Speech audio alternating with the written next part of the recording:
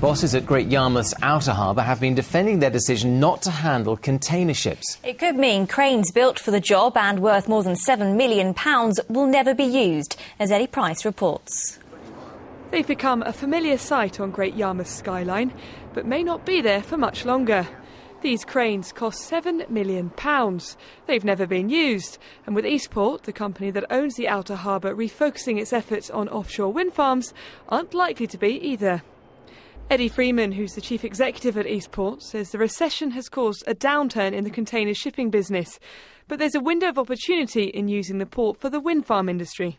Our business plan is to stay flexible, it's to stay focused, it's what we do. We operate on several legs, we're not a single trick pony here, we've got numerous fronts on which we can operate. So as and when, if the container business drifts away for a while, then we rely on our other legs on new legs.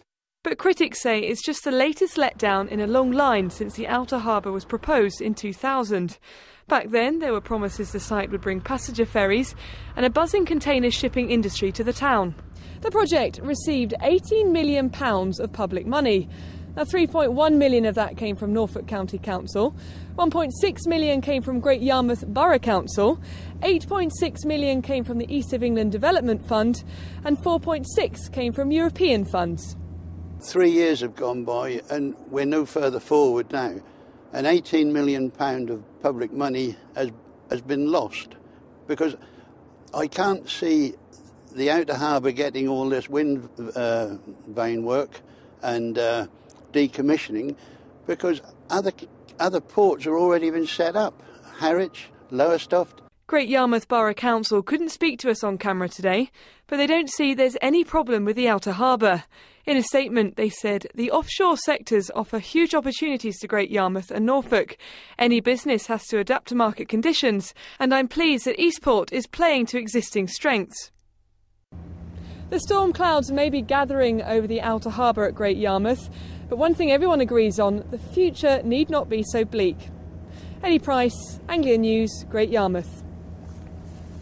The fire service in Essex is to offer voluntary no-strike contracts. The Essex Fire Authorities say the move will help guarantee public safety. Staff will get more money to work during times of strike action. It follows a long-running dispute in the county over job cuts. The Fire Brigade's union says it wants to continue discussions with the authority. Police are searching for armed robbers who held up a betting shop in Felixstowe. Two men with a gun went into Ladbrokes on Undercliff Road around 7:30 last night. No one was injured, but the raiders did escape with some cash. Now then, if you've passed through Kings Lynn railway station this week, you might have been offered a slice of delicious birthday cake. The buffet is celebrating 100 years of service, and back when it was founded, the gossip around the counter was every bit as juicy as it is today, as Sasha Twining's been finding out.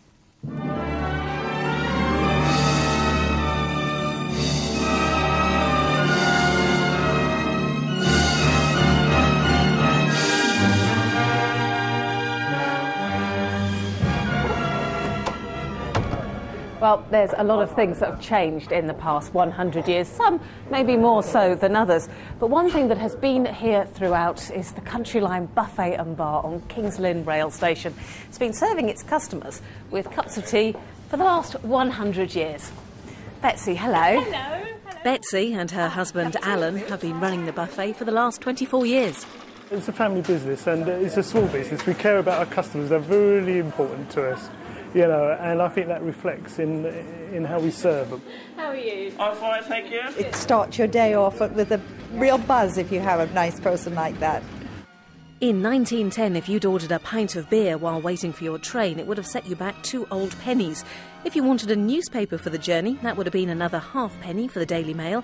And if you were heading to London from Kings Lynn, you were facing a 3-hour journey on Great Eastern Railways, changing at Ely. Today, that journey takes 1 hour 40 minutes. It's not just the regulars that pop in for a cup of tea. Alan gets famous faces too on their way to the coast. A lot of authors come through who you wouldn't necessarily know, or people who work in the film industry on videos and so forth. Thank you very much. Thank you. It's got quite a different atmosphere than the usual cafes. And of course, Alan and Betsy are such friendly people. As for the future, Alan says he'll be here for a good few years to come. I love it, so I would never do anything different. I'm here as long as the British Rail are happy with me. Sasha Twining, Anglia News, King's Lynn. Oh, the gossip they've heard in that buffet over the years. Over the years. Nice cup of tea as well. Yeah. Stand your spoon up in that, can't you? Perfect stuff. Now on to football now, and Norwich have replaced Ipswich in the Championship playoff places. The Canaries were looking good for a win at Millwall last night after this goal from David Fox there, but an injury-time equaliser meant it was just a point. Norwich now 5th in the table. Ipswich, well, they're a point behind in 7th after a 2-0 defeat at home to Derby, both goals coming in the second half from Chris Commons there. Meanwhile, Southend, they went out of the Johnson's Paint Trophy at Roots Hall. Charlton's Thierry Racon with the only goal to put the Londoners through there.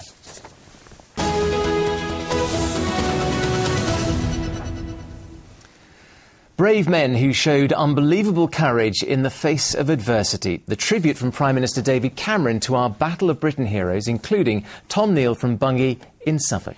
The nation will see them being honoured at the Pride of Britain Awards on ITV1 tonight, along with Colin Swan, who risked his life to save passengers on a burning coach. Andrea Johnston reports.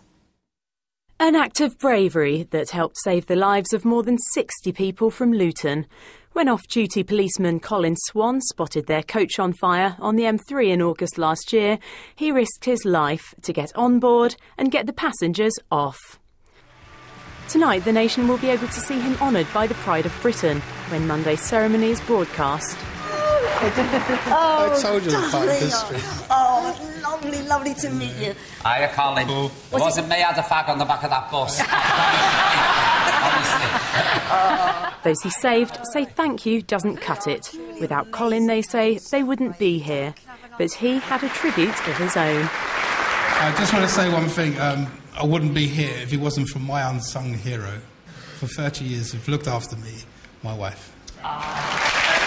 A special night it certainly was. A star at every turn. Pop stars, football stars and some very familiar faces from the X Factor. They all turned out to show their admiration. After almost 2 hours of glitz and glamour, a lifetime achievement for the last of the few, the Battle of Britain aircrew. The Prime Minister David Cameron introducing their story from the Cabinet war rooms. Now, it might be 70 years since the Battle of Britain, but down here it feels like it was only yesterday when this country stood alone against fascism. Tom Neal. Can I have a go? Oh, I'm getting the kisses, girls. I know. One of the few was Wing Commander Tom Neal from Suffolk. His story was highlighted. Tom Ginger Neal, who was just 20 and flew 141 combat missions in his Hurricane, shooting down 13 enemy aircraft. To this day, he still says, I should have been killed a dozen times. He was typically unassuming in his reaction. I don't think it feels very much different to the normal day's work, you know. I never think of it, to be perfectly honest. I'm not a hero, I'm a survivor. Whether Tom accepts it or not, his heroism is official, and Britain is proud. Andrea Johnston, Anglia News. I always find that a very emotional programme. A few eyes welling. Yeah, there will be. Well, you can see the Daily Mirror Pride of Britain Awards tonight on ITV1. It starts at 8 o'clock. Now, earlier we asked for your thoughts on our top story this evening. On the eve of Remembrance Day, the firefighters banned from holding their religious service to remember our fallen heroes. Well, the debate has been hotting up on Facebook, Twitter and email. Yes, let's take a look at a few of your comments, starting with Nathaniel Villett, who's put a post on Facebook saying, I think they should hold their remembrance service. It's something of a tradition and you can't make change for change's sake. Now, this is one from Colin Jacobs from Beccles in Suffolk, who echoes that, saying, lots of firefighters lost their lives in the world wars. The fire officer should be disciplined. Alan Jeffries says it's wrong and we should always remember. Barry Clay simply puts it, one word sums it up, disgraceful. Now here's one from Wendy who says Christians in this country are increasingly being marginalised and ignored. It's time to stand up and be counted. But Paul from Hertfordshire supports the decision. He says the majority of people these days are not religious and therefore it's a charade to be forced to take part in a Christian service. Thanks as ever for all of those responses. Very interesting indeed. And of course you can carry on that debate on Facebook and also Twitter as well. Now, before we go, we've got a quick update on our top story this evening. We've had an email from the Norfolk County Councillor Paul Rice in response to that story about Norfolk Fire Service being banned from holding their religious Remembrance Day service. He says he was shocked, and despite sitting on the fire overview and scrutiny panel, he was not consulted. More on that on our late bulletin at 10:30. Until then, goodbye.